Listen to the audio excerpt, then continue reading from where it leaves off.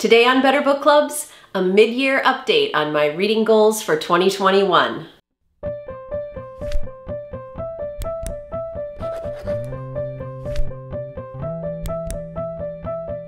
Back at the beginning of the year, I set myself a list of types of books that I wanted to read this year. And that was a change from what I normally do, which is to set myself a number of books that I wanted to read this year. And I decided that that wasn't really what I wanted to pay attention to this year, that really what I wanted to do was think about the kinds of books I wanted to read. When I do my reading, I don't really have a plan. I just kind of pick up whatever book interests me next. So what I decided to do was just kind of read whatever came my way for the first half of the year and then check in and see how I was doing. So today is my check-in. So let's go over the list of the kinds of books I said I wanted to read this year and see how I'm doing. Number 1. So the first type of book that I want to read in 2021 is a type of book that I've read pretty much every year, and that is at least one classic that I haven't read before. So something kind of funny happened with this classics goal. I said I wanted to read a classic I had never read before, and instead what's happened in the first half of this year is that I've reread 3 classics that I hadn't read in a really long time, but just kind of accidentally that's what happened. And the reason for that is, as I talked about in my earlier video, I sometimes read with a group on Goodreads called Classics and the Western Canon. That group has already chosen 2 books this year that I was interested in rereading with them in particular, because they have great discussions. I reread Pride and Prejudice, and I've already done a video about that for you. And I've also been rereading Beowulf with them. We're still in the process of reading this. I picked up Seamus Heaney's translation from my public library, and it's really great. I'm really enjoying this, and it's an interesting reread for me, again, because I don't think I've read this since graduate school, and in graduate school I had to read it for the purposes of translating it from the Old English, not the whole thing, but a lot of it. We translated a lot of passages. There's actually a 3rd classic that I've reread in the first half of this year,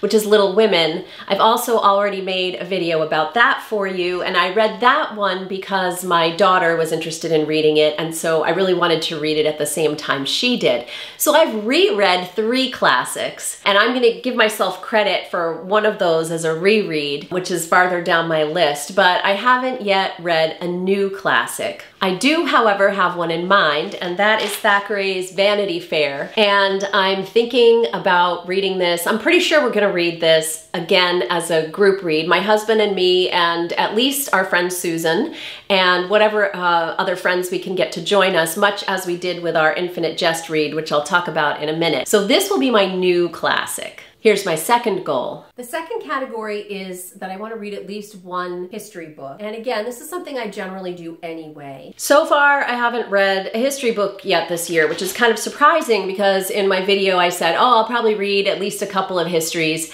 I think the classics kind of accidentally took over a lot of my reading time. So I have a couple of history books in mind, but the one that I think I'm going to get to first, the one that I plan to get to first, is a book called Complicity. This is a book I've been meaning to read for a long time, and its subtitle is How the North Promoted, Prolonged, and Profited from Slavery. So this is a part of our history as Northerners that I think, at least in my generation, was really glossed over. We were always taught that slavery was something in the South, and of course I know better than that now, but I'm really interested to learn some more of the details about slavery in the North. This book was written by Anne Farrow, Joel Lang, and Jenifer Frank of the Hartford Courant. I'll put information about all of these books I'm talking about in the comment section below, but I'm really looking forward to reading it, and it'll probably be the top of my list of history books to read this year when I finally get to it. Number 3. I also want to read a biography this year. In the category of biography, I've actually done what I thought I was going to do, which was to read the biography of Sylvia Beach, who was the owner of the famous bookstore Shakespeare and Company in Paris in the 1920s and 30s. And so this book is called Sylvia Beach and the Lost Generation. I'm not very far through it yet because I've been reading it at bedtime, and so I only read a few pages a night. It's a really enjoyable read. It's interesting to read about this whole big community of famous famous writers and not so famous writers who were convening at that bookstore. I had read her autobiography, as I mentioned in my earlier video, so this is an interesting read and I'm working on it. My fourth goal, I do want to read at least one book that everybody's talking about. A book that everyone is talking about. This is a really interesting category because I don't feel like there is a book that everyone's talking about right now. I did read Brene Brown's book, Rising Strong. I actually listened to it on audio and I enjoyed that. And Brene Brown is one of those writers that I keep hearing about. People keep mentioning her name, but it's not as if there's like one book by her that everybody's talking about. And I feel like everybody's been talking about her for a while. So I can't really say that that's a 2021 thing that everybody seems to be talking about and I want to be in on the conversation. I'm also reading Caste by Isabel Wilkerson, and I would say this is the book that everybody was talking about last year. It was published in 2020, and I feel like I'm coming really late to the game on this, that this was a conversation that was already happening even before the pandemic began. It's a really interesting book with an interesting premise, lots of historical information, and I think it's one of those books that really everybody should read. It's an important conversation that we continue to have about race in America, and this book I think can really help us talk about it more productively. But it's not the book that everybody's talking about now. There is one book I've read this year that was just published early in 2021 that I think everybody should be talking about or could be talking about. I think it's a really interesting book. It's called A Beginner's Guide to America by a woman named Roya Hakakian, and I'm super lucky because I have a job where I get to interview authors, and she happens to live in Connecticut. I interviewed her recently. Once my story is published, I'll put the link for it below. But the subtitle of this book is For the Immigrant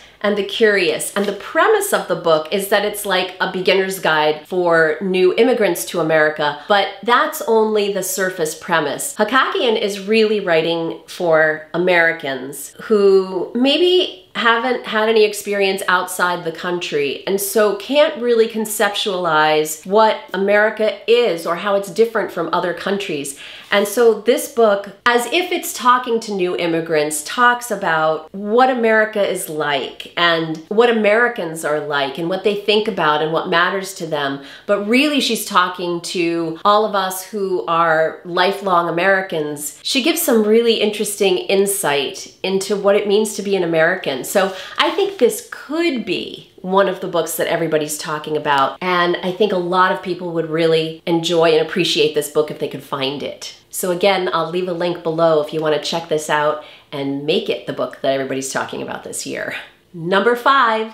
I also want to reread at least one book this year and see how it's different this time around. So in the category of rereading, I've already mentioned I've reread, or I'm in the process of rereading 3 classics that I've read before, Little Women, Pride and Prejudice, and Beowulf, so I'll count one of those as my reread for this year. 6. I also want to read one prize-winning novel from 2020. I haven't read a prize winner from the past year yet, but I do have Maggie O'Farrell's book Hamnet in my to-be-read pile, and so this is maybe towards the top of my stack. This book won in 2020 both the Women's Prize for Fiction and the National Book Critics Circle Award for Fiction, so it's a double winner from 2020. It's a novel. Well, it says a novel of the plague, and I think I was partly avoiding it when the pandemic was really at full rage because it just didn't appeal to me, but I'm feeling a little bit more comfortable maybe with reading it now. But it's about one of Shakespeare's sons, and I really don't know much more about it except that I know a couple people who've read it and really liked it. So